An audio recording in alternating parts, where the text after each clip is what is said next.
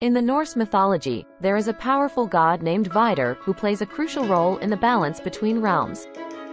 These realms are different dimensions that exist separately, like separate worlds or universes. However, there is an invisible boundary, an ethereal barrier that separates them.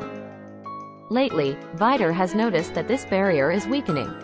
It is as if the fabric of reality is becoming thin, making it easier for the realms to bleed into each other.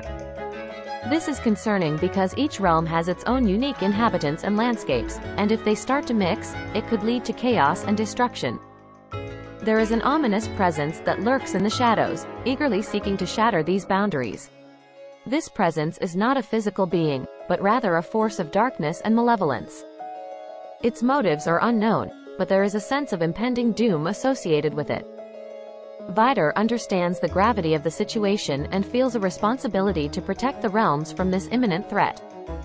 With his immense power and knowledge, he becomes a guardian, constantly on the lookout for signs of further weakening in the ethereal barrier.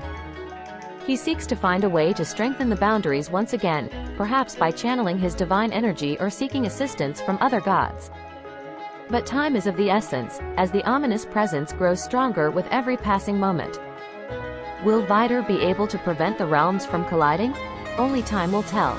But one thing is certain: the fate of the realms rests on his shoulders, and he will fight with all his might to keep the boundaries intact and preserve the delicate balance between worlds.